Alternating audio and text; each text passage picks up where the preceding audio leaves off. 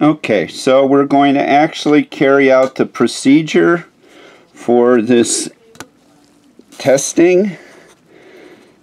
Within this little container, I will take my strip, open it up,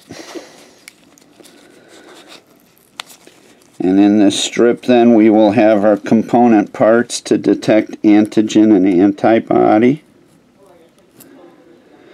Remember, this will be our sample number 3. We already have results for sample number 1 and number 2. Let me just get it in there a little better. So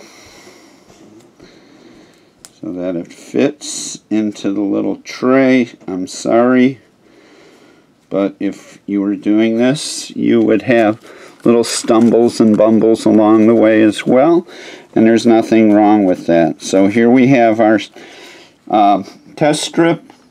We're going to add, using our micropipetter, 50 microliters of our sample.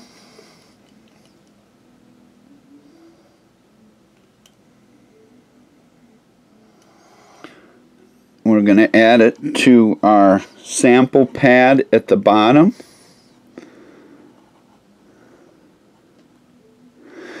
It will begin to flow up through the specimen. If we were using whole blood, we would use what's called a chase buffer. But since we're using serum, we can negate that need. Now, this is moving by capillary action up through the